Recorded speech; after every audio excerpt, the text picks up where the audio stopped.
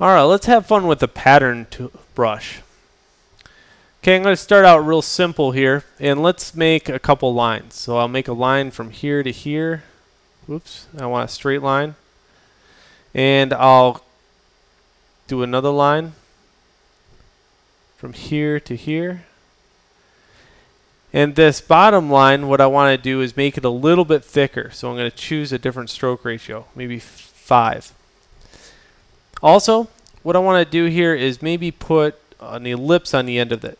So hold Alt and Shift to make an ellipse from the outside, and then arrange this to make it look good.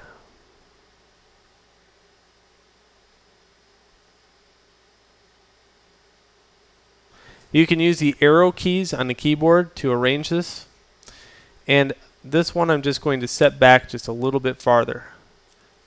Okay, so there's my pattern, I'm going to call it. Okay, this one I'm going to just make it so it's lined up. Now, how do I use this pattern in a brush? Well, that's very easy, sort of. So first, grab your black arrow and highlight these two, and go in here and edit define pattern. I'm going to call this run. This little ball on the end, I'm going to define it as a pattern, and I'm going to call this corner. Now with my run and corner, incidentally you can have like 4 or 5 different runs and corners. I'm going to go up here in my brush and add a new brush into my library. And this time I'm going to add a pattern brush. And here it states what is my run and what is my corner. And maybe I have a different corner for inside corners compared to outside corners. Okay, that's what these are. They're the different outside inside corners of things. And my tail and my head, what are they going to be? Well, my run is going to be a run. My corner is going to be a corner. This one is going to also be that kind of corner. And my tail is going to be a run. And my head's going to be a run. Now, does it always have to be that way? No, it could be all kinds of crazy stuff. So, invent. The rest of the stuff I'm going to leave to default for a second and hit OK. Let's play around with this brush.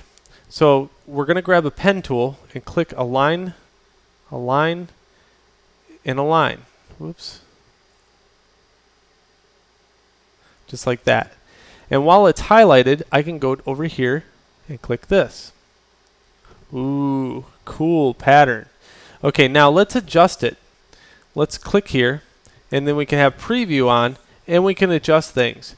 Now, I don't know why the guys at Illustrator didn't actually put an actual little, I don't know, slider here would be nice. You know, just keep in mind that if any officials ever watch this video, slider, nice. Okay, scale. Maybe I lower the scale down to like 50%. Okay, I get that. My spacing is already at 0. If I put it at 2, it's just going to make bigger spacing in there. So that's obviously something I don't want to do. So it's all about the actual scale and how big this is in order to fit the pieces together.